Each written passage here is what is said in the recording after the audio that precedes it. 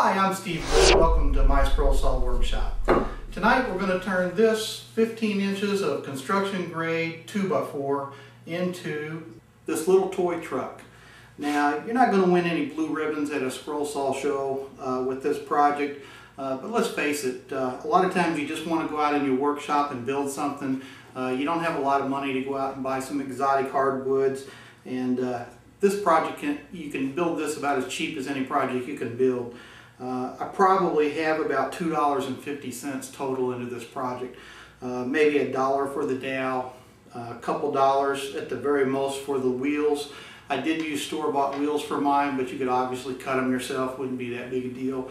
They're 1 1/4 inch wheels with a 1/4 inch hole for the axle.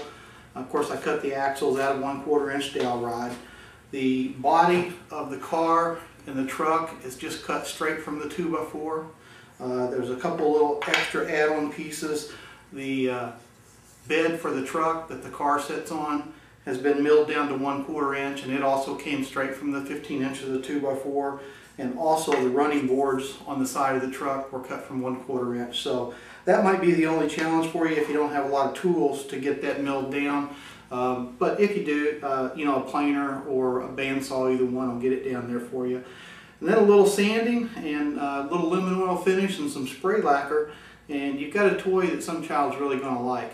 Now, this toy would not be appropriate for very small children that are still in the tendency of putting everything in their mouth. So you do want to be really careful anytime you build a toy.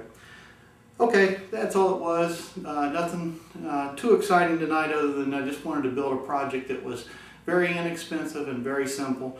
I think I put this whole project together in less than about 2 hours, including milling all the wood.